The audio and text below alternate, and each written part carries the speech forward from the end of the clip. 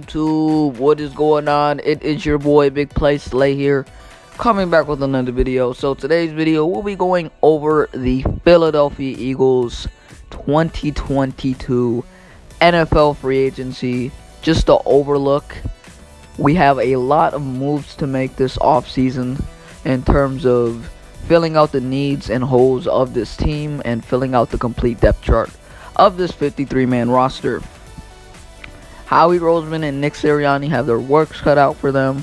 So let's just jump right into the players on our team that are free agents.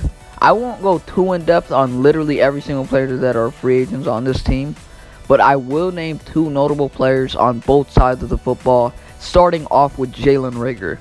Reagor is a receiver who was drafted 21st overall in the 2020 NFL draft 2 years ago.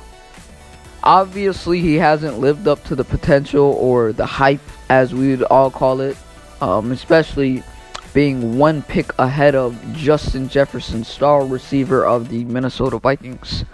Obviously, he's got a lot to cut out with and a lot to work with, especially being threatened in Philadelphia. The man cannot have cheesesteaks in Philadelphia, for Christ's sake. And it honestly is sad because I wanted this guy to do good. But turns out he just doesn't have the mindset and the confidence to be able to want to go out there and, you know, strive for the greatness.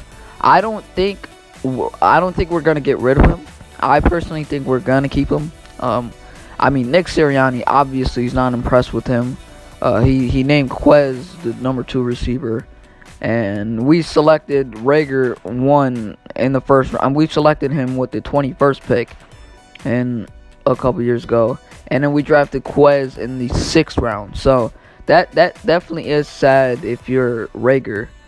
Now let's look at the defense. One of the most notable players on the defensive side that has been on this team for a good while, even has a Super Bowl ring with this team, was on that Super Bowl team, is one of the biggest leaders of this football team, Rodney McLeod. Rodney McLeod is a safety who's been on this team for quite a minute. I mean, he won a Super Bowl with us. So Rodney McLeod, he is a free agent this year. Obviously, this guy brings a load of leadership. He is one of the biggest leaders of this team.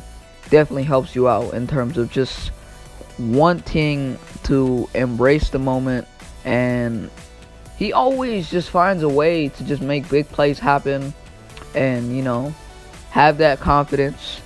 Obviously, I don't know if he's going to stick around for the long haul because, you know, he's getting up there in age. Obviously, the city of Philadelphia loves this guy. I love him. He had that game-winning interception against the Washington football team, or Washington Commanders as they like to say it. So, I mean, this guy definitely brings a lot to this team. His leadership will be missed if he decides to leave the Philadelphia Eagles, which I expect him to. I think he'll be either released or, oddly enough, I could see him retiring because I don't really think he wants to go to another place. I mean, any player that comes to the city of Philadelphia always cherishes the moment. I mean, this city is just so filled with brotherly love. It's amazing, and I want to keep him for one more year because I feel like we're gonna get a safety in the later rounds.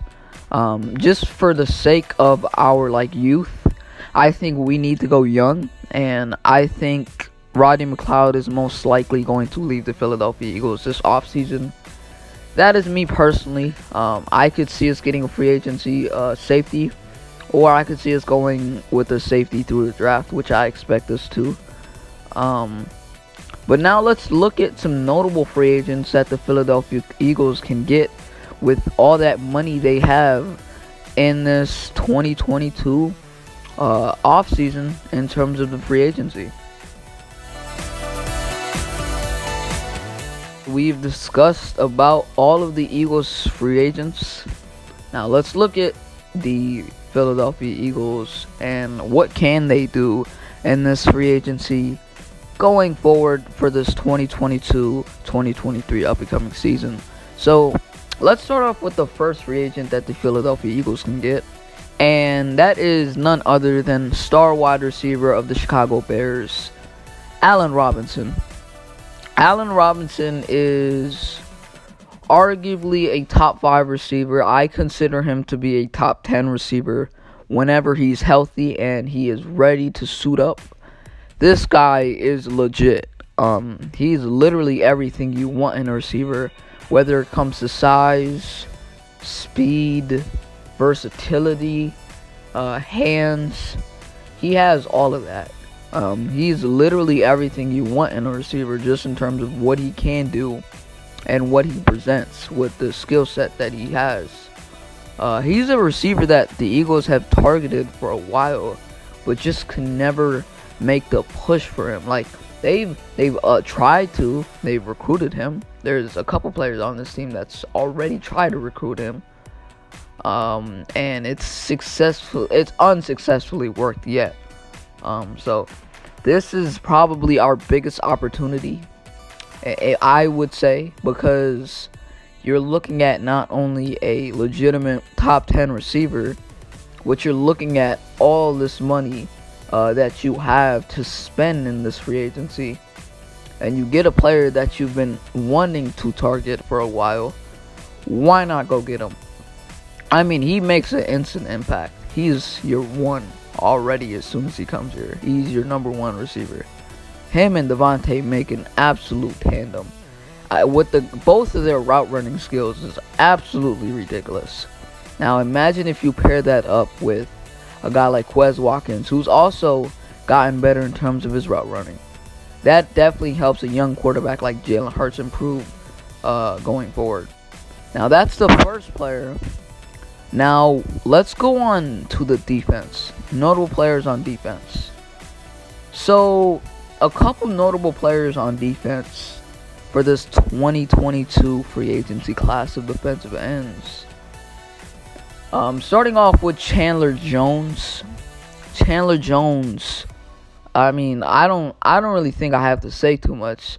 He is a top 5, top 10. Honestly, he's a top 10 defensive player in this league. You could say, I mean, people don't want to look at him, but this guy is ridiculously good. I mean, he damn near puts up 20 sacks a season. Like, Jesus, imagine if we had that on this team. Honestly, I love Chandler Jones. The only problem with him is he's old. That's the only thing. But, I believe we have to go young. I will say that. But I also am one of those people that wants to get players that have experience, and you're trying to go to the playoffs again. I mean, you just made the playoffs. Obviously, we lost in the playoffs, but you're looking at Chandler Jones, and you're looking at a stand-up that a defensive end that can get home practically 99% of the time. I mean, this season he had, I believe, 10.5 sacks. In 2020 he had 0 sacks, but I don't blame that on him. And I mean, he had like 19 in 2020, and 2019. He had 13 in 2018. This guy is legit a top 10 player, or top 10, or top 20 defensive end, top 20 defensive player in freaking general. This guy is a monster. Imagine him paired up with Josh Sweat, Javon Hargrave. Per se, let's say if we keep Fletcher Cox, this dude and him, and you're getting Brandon Graham back, you can definitely create a lot of stunts with this guy, and he'll get home for sure. I believe he is one of the most underrated players in this league. For what he's done, he never gets the credit that he deserves. So I definitely would love to see him on this team. Let's go to a linebacker that had a amazing season, Devondre Campbell. Devondre Campbell had, I want to say, he had about, let me see, he had, I want to say he had 2 sacks this year. He had 2 sacks, and you're not going to expect a lot of sacks as a linebacker. That's the front four's job, but a linebacker has a big part to do with that. But this guy went from side to side on the field. He made a lot of stops. He stopped mostly every running back on the damn field. He had 15, barely any yards given up. He had 2 interceptions, I want to say. Alright, so he had combined tackles, he had 146. Assisted tackles, he had 44.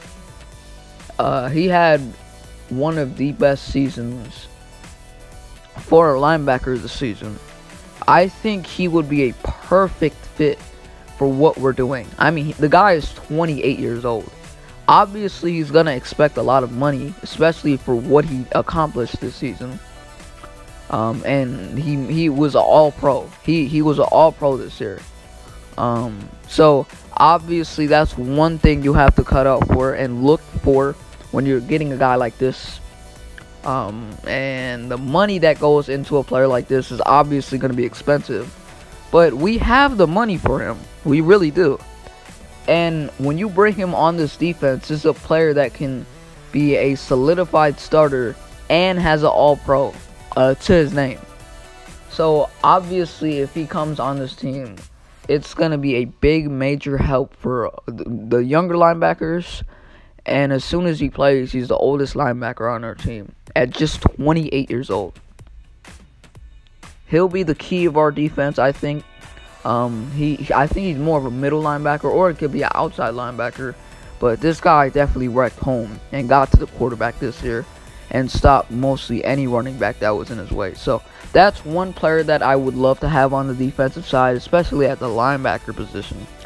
Let's talk about the secondary. Now, we have Darius Williams in the secondary.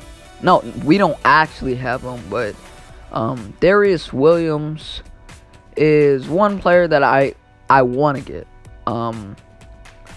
Because Darius Williams, I know he's not the greatest player in the world, but you don't need to be the greatest player in the world when you're playing with a number 1 corner on the opposite side of you.